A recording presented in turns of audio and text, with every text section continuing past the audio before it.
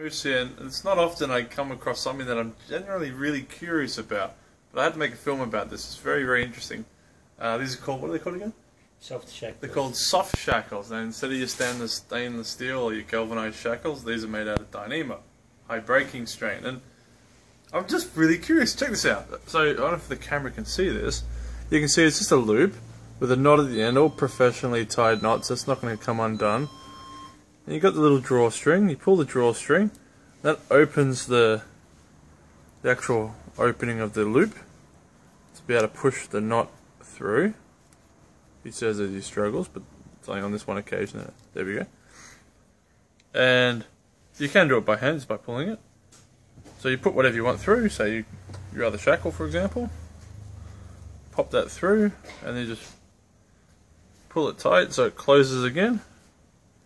And that's got the same breaking strain as Dyneema rope, you know, it's 1800, 2400 kilo, whatever size. They come in different sizes, different colours.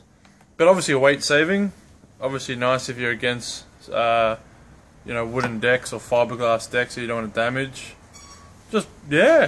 I'm really interested in that. Anyway, that's it. If you have any questions, get in touch with us. See you later.